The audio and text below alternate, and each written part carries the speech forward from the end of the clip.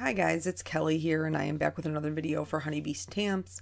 Today we're going to be using a couple of different birthday products. These are the, what are they, Bitty Sentiments, and then the Snarky Birthday, which I totally love, and then the Layering Balloons Stencil. This is really the star of our show today. So in order to prepare all of my stencils, you certainly don't have to do this. You can absolutely use tape, but I do this with all my stencils because it takes me a little bit of time in the beginning, but then I really never have to do it again. So this is Tombow Mono Multi Glue, and it dries repositionable. It's permanent when it's wet, but it dries repositionable. And so I put it on the back of all of my stencils, and then I let it dry. And then once I have it all over where I need it to be and it's been dried, I will tap it on my hands a few times. Full disclosure, it will leave a little bit of stick behind the first couple of times that you use it.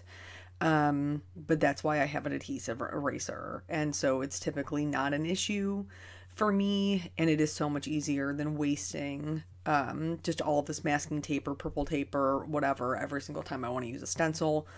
Especially in a situation like this, we're going to be making 5 cards today. And so like I would, after a while with the Distress ink, because, you know, you can pick up the other colors and there's not really a good way to properly clean it. You just have to keep changing the tape, and I'm not interested in doing that. So this is what I do. You do you, whatever makes you happy. So once this is done, I'm going to go ahead and get into the Distress inking. I use Distress ink for all. There is not a single technique in here that we will be using that it requires Distress ink. So the first one that we're going to do is pretty simple, and I don't ever make any of my cards in advance. A lot of the cards that I make are scene cards and they're very involved, and so I basically sit down to create and I turn on my camera and you get what you get. Which means this is the first time I've ever used these stencils. So I was kind of playing around with whether or not to put the, like, for scene cards, perspective wise, okay? If it's up front, it's bigger. If it's smaller, it's in the back. So that's kind of how I went into the whole stencil, with this being my first one and just being monochromatic. You're going to see that I end up switching this. And then for the rest of them, I always do the big one first, and then I do the smaller one second. That's just, I don't know how they were intended, but that's the way that I prefer the look of them. So here, this is that adhesive eraser I was telling you about. So I just cleaned that up. You do want to make sure that if you're going to do this, you clean up the adhesive, because it will act as a mask for your ink blending, and then you'll get spots where you don't want them. I would not recommend trying to clean them up with your finger, because there's natural dirt and oils and things like that that are on your hands that will then be transferred to your card. You don't want to do that. So for my first one, big shock, I chose blue for my monochromatic look. Again, we've talked about this. I just feel like blue is a neutral, and so I would be able to use this for just anybody's birthday. But actually, I think I'm going to end up using it for my dad's, just because of the sentiment that I chose to put on it. He has a big birthday that's coming up this year, and I just thought the snarky little sentiment was funny. I think that all of them are actually very funny. So the one I chose says, "They say age is only a number." In your case, it's a big one. But then there's all kinds of super funny ones, like "We're still hot, only now it comes in flashes." "Make a wish and blow out the bonfire." "Do you need a fire extinguisher for all those candles?" "This may be the year to start lying about your age." Like, they're just funny and cute, and I like them. Like, that's right up my alley.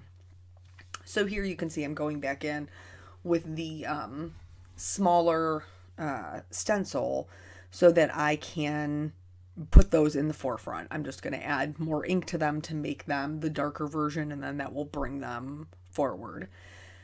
Part of the reason how this video came about, I think I mentioned it briefly in my last video, was I am out of birthday cards, y'all. Like, I don't mail my cards, you guys know that, but I do keep them for like my own personal use. And the last couple of times that we've needed a birthday card, I have been struggling through like my little, I don't even know, container, I guess. It's like a little canvas box thing that I keep them in, but I have been struggling through them to try and find something that is acceptable. So this is option number 1, which I think is totally cute, and you could do this with any color, just a simple monochromatic, layer them on top of each other, lighter ones in the back, darker ones in the front. Now, let's mix some colors because that's always fun.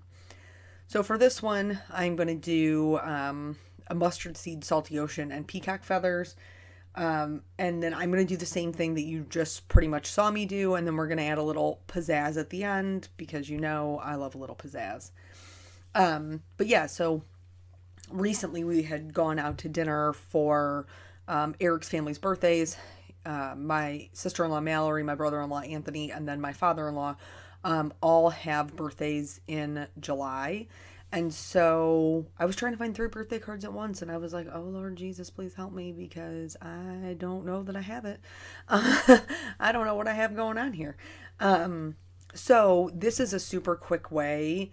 I think all of these cards, even with all the different ways that I was doing them, took me about an hour and a half, which is not bad for 5 cards. And now I have 5 birthday cards like that can be used for anybody anytime I need them.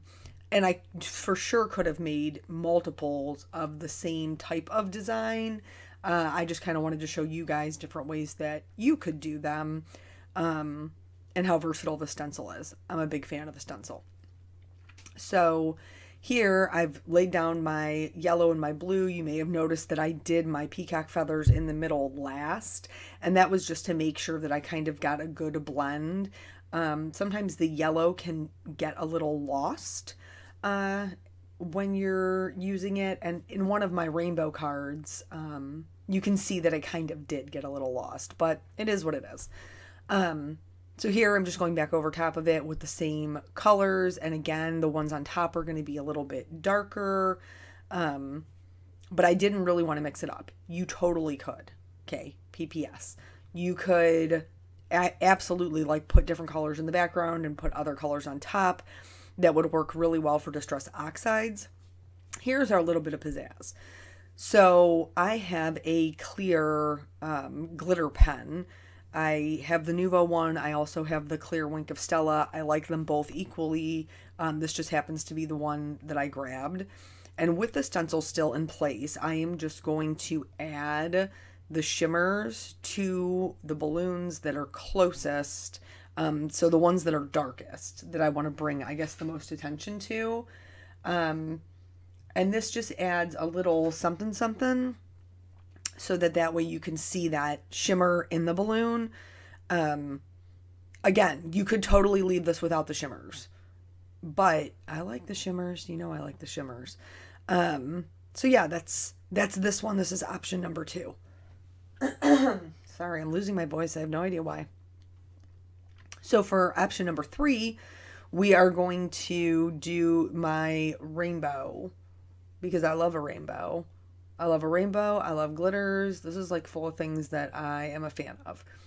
So in order to do my rainbow, it's not a traditional rainbow. I don't really care. It's my rainbow because it's my card and I pick what I want. I do what I want, people. That's how we roll here. So I used picked raspberry, carved pumpkin, mustard seed, mowed lawn, salty ocean, and wilted violet. Those are the ones that I use because I'm not really a red person. I like the pink more than I like the red.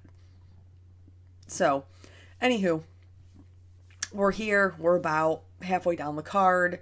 And so I'm trying to conserve that yellow, but I didn't honestly do that great of a job of it. It just kind of gets eaten up by the colors that are before and after it. Again, I'm trying to be pretty light-handed with the background, just because I'm going to lay colors over top of it. And so you want, you know, you don't want it to be so dark that you can't add any layering to it. Does that make sense? I hope it makes sense. So anywho, so we went out to dinner for birthdays, and then I needed birthday cards. That's basically how this video came to be about, and here we are doing this. So this is super pretty. Totally loving this. But I'm gonna love it even more. This actually ended up turning out to be my favorite one of all of the options, but that's just because of the things that I like. So I'm gonna put this back in place, and then I'm gonna do all of the same colors over top of it. And then again, we're gonna add a little bit of an extra layer, you know, just a little something else to make it a little bit different, and that little something else is what changes it to be my favorite. So I told you that we did Peanut's birthday back in May, had his birthday party, which was really nice to actually have people over, because last year, remember, we had to do the garage party because of COVID. So we did that, and then he has made some friends in the neighborhood. And so I didn't, like the day of, I was like, if your friends want to come over, that's fine. But I think I told you before, like, I didn't want them to feel obligated to get him a gift because my kid doesn't need anything. And so we ended up adopting a new friend that day. And I had never met him before, and he came over with one of the other little boys. And like, then he's just here for the party, which is totally fine. But now he has become a staple, a staple this summer, a staple friend. And I'm super grateful that there are a lot of other kids in the neighborhood for him to hang out with. Because I had that when I was a kid. Oh, PPS, make sure you're cleaning up in between, because otherwise you're going to get color contamination and it's not going to be super pretty. You'll have muddier colors. So here, with the stencil still in place, I'm going to go back in with a alcohol safe ink. These are just the ones that, like, the pens that I have are alcohol safe because I use them so much with Copics. But really, you could use anything that isn't going to bleed, like, because you wouldn't want it to bleed underneath your stencil.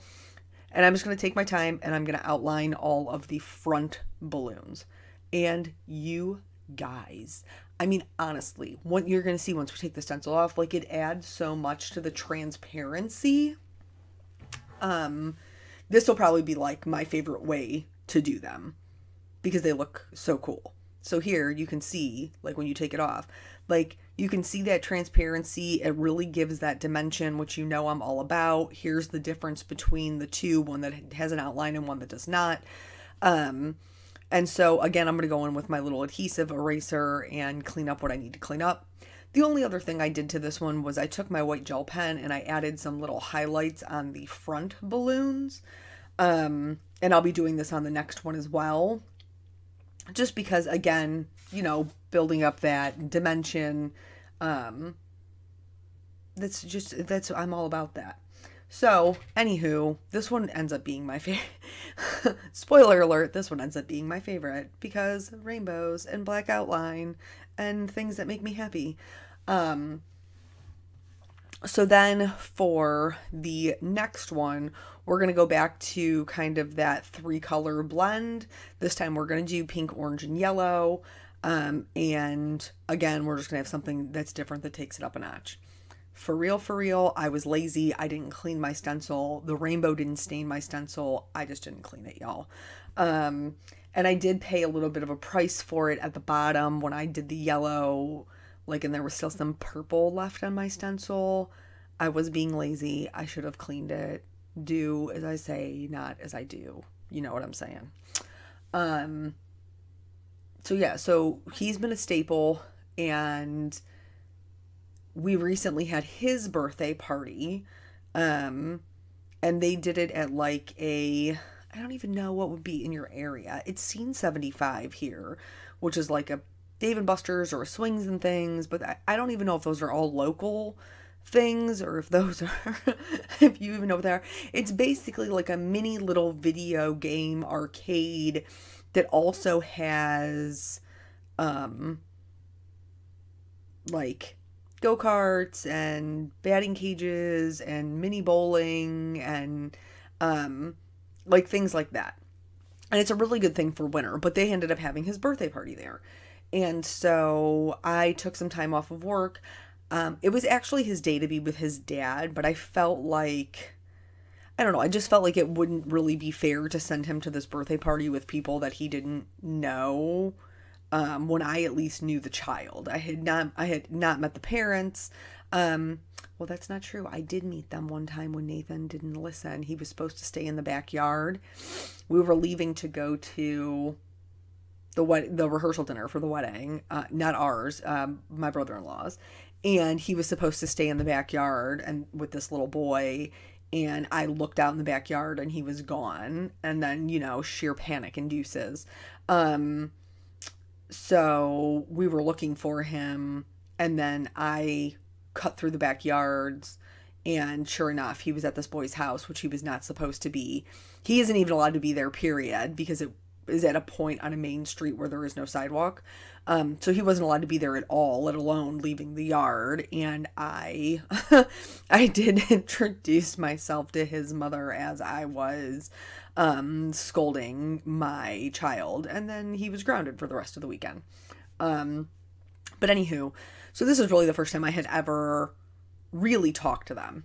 Back to the cards for a second.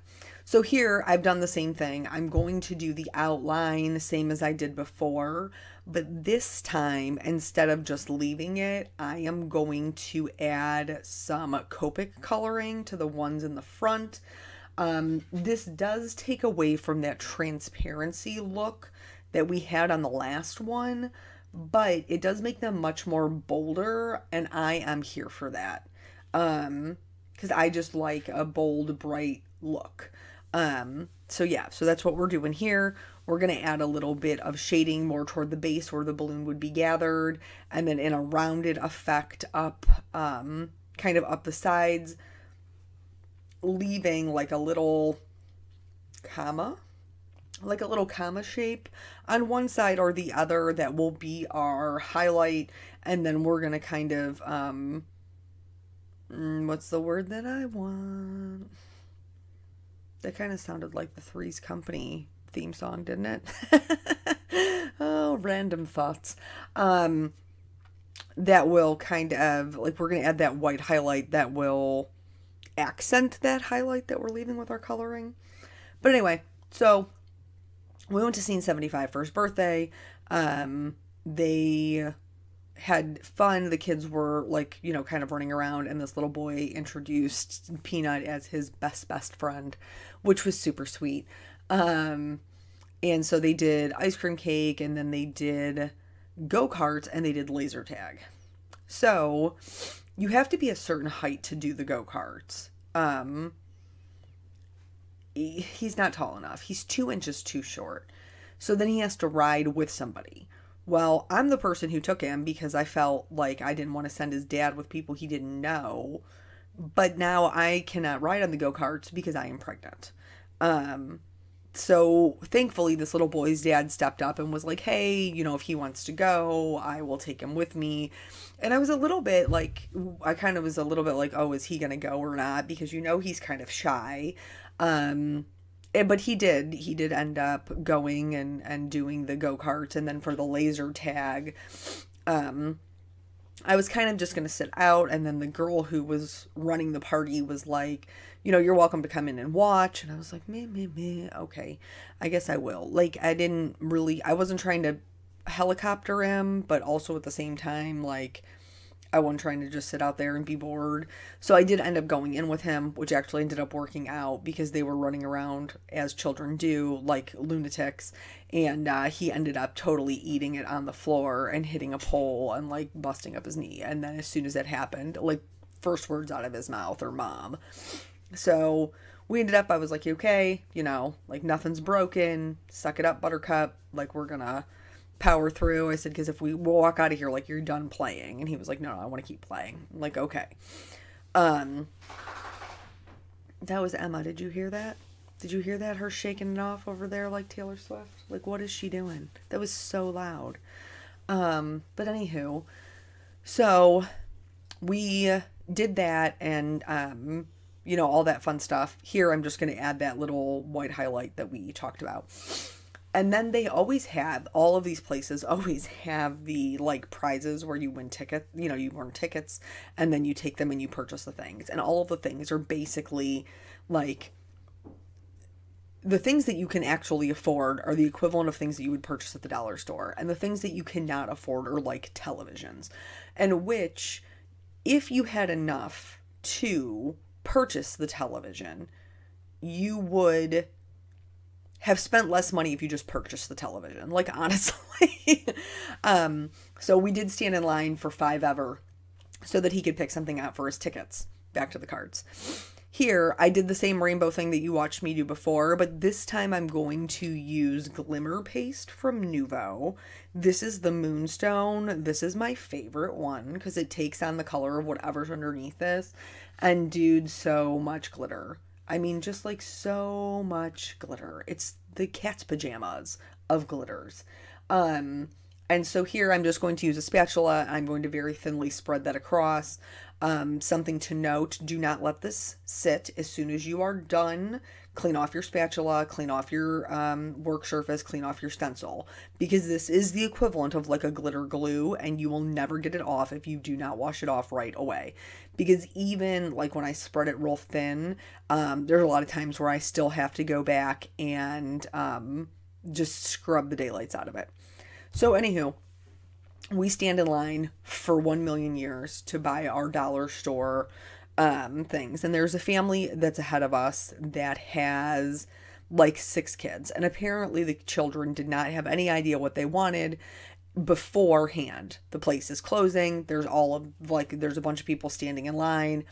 I'm just going to recap the backgrounds, and then I'm going to show you them with their sentiments on. There is a combination of heat embossing, of die cutting, and little, like the Nuvo drops and gemstones. That's how I put them together, but this video was already super long, and you've already seen me do that like 500 times. But so anyway, we get up there, and he wants to spend his tickets on a suction cup bouncy ball and a slap bracelet. That's what we ended up going with after all of the time that it took us to wait in line, which I really feel like I could have purchased at the dollar store for approximately $2. But he was happy with it. And so yeah, so that's what we did most recently for birthdays. I hope that you guys enjoyed this video. I hope that you learned a lot of different techniques. I hope if you have this stencil or something similar to it, that it gave you some ideas. Thank you guys so much for joining me, and I will catch you in the next video.